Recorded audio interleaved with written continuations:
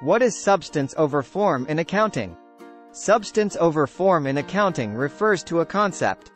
That transaction recorded in the financial statements and accompanying disclosures of a company must reflect their economic substance rather than their legal form.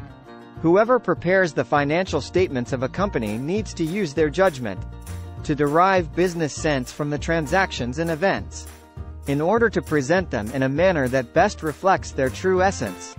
At certain times, the legal form of a transaction may not provide its true image.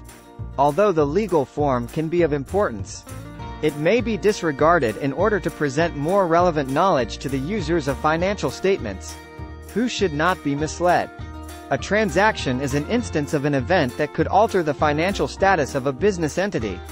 It is usually a contract between a buyer and seller, which gives rise to an asset for one entity and/or a liability for the other entity.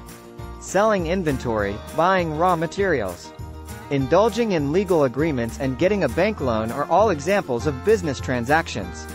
Let's give you an example of the concept of substance over form. If a small adventure company X in England buys a fleet of vans using a lease agreement from a bank, it will pay some of the advance cost and the remaining sum for the vans over, say, a 7 years period. Now, despite legally owning the vans from an economic point of view, the company will not be recognized as the legal owner until it pays the final installment at the end of the 7th year. Thanks for watching.